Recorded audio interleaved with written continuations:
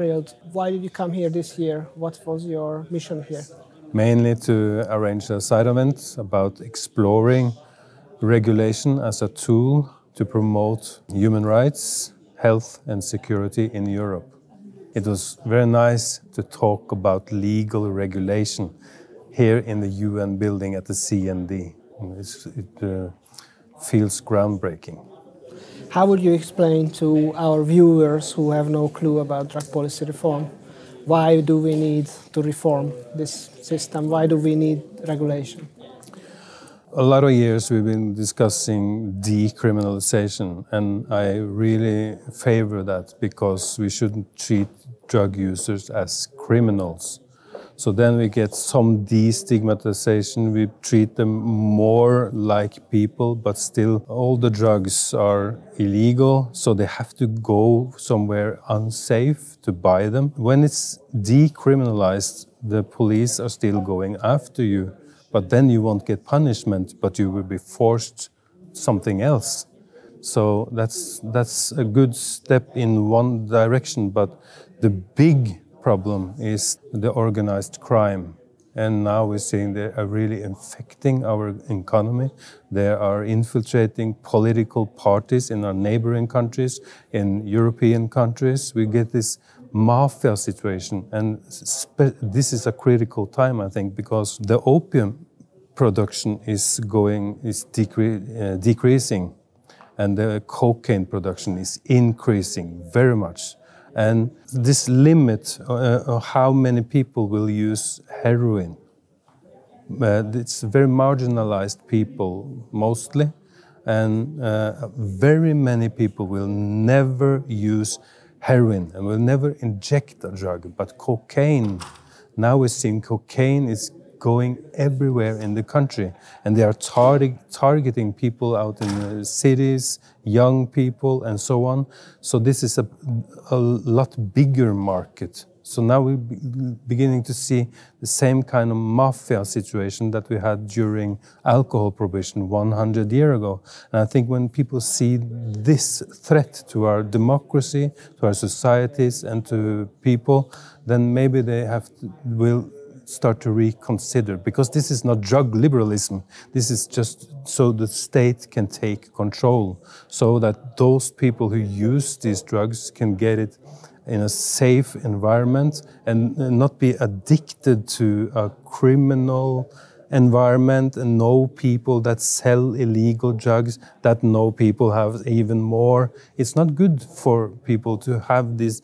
There's nice people among them too, but when you're kind of addicted to have this kind of contact so that you can get what you want, then you're influxed in some criminal environment that might not be good for you. And then we have to take control, because now it's free flow out in the streets. Police efforts against drug users, we have a lot of science. It does not work. It's been on the front page of Lancet 2 times.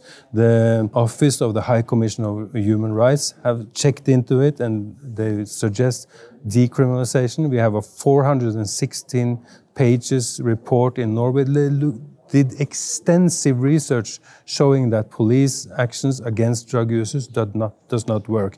But it doesn't work on those who's providing the drugs either, or the top people in organized crime. It simply doesn't work. So it just makes it worse.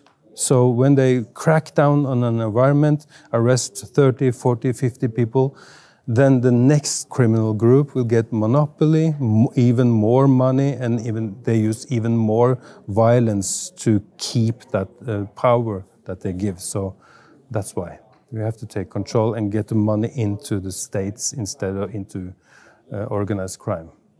So what do you say to those people who are saying that, okay, but why do we give drugs to people? Why don't we just treat them, treat addiction? We can invest in addiction treatment, and then people will not use drugs. I think it's because 90% of those who are using drugs don't have any problems with it.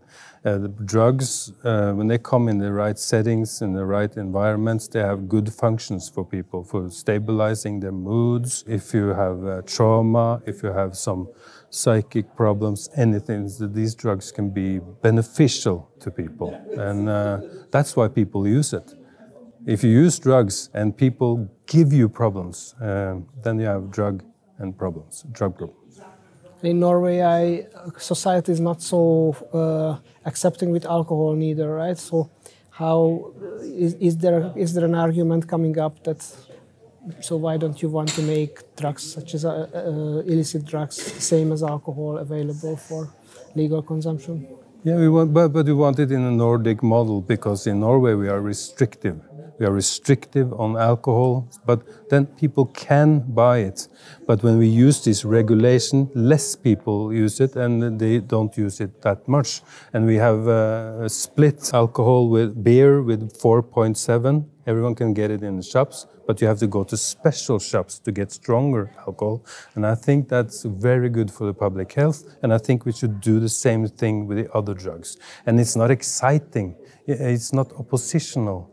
It's not like protesting against what you think is unfair in the society. So when it becomes legal, becomes part of the states, it's accepted from the authorities, a lot of functions you now get from using drugs will disappear because it's not that exciting anymore. So it's just when it's criminalized and when it's prohibited that it's exciting for young people to use drugs like cannabis.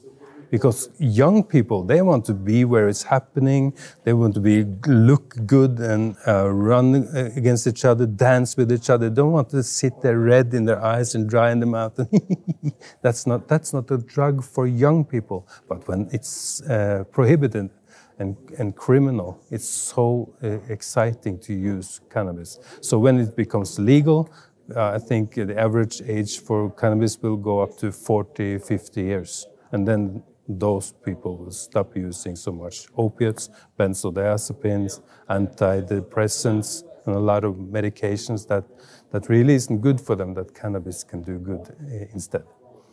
So a few years ago, a minister came here to the CND from Norway speaking about that soon Norway will decriminalize drug use. So what happened since then? It was turned down by the drug policy reform, was turned down by the parliament. And then we have a new government that opposes decriminalisation, but we will get some kind of drug reform. But it has happened so much in the aftermath of this debate that is normalizing drug users. The court system has looked into it and stated that it's pointless to punish people for using drugs.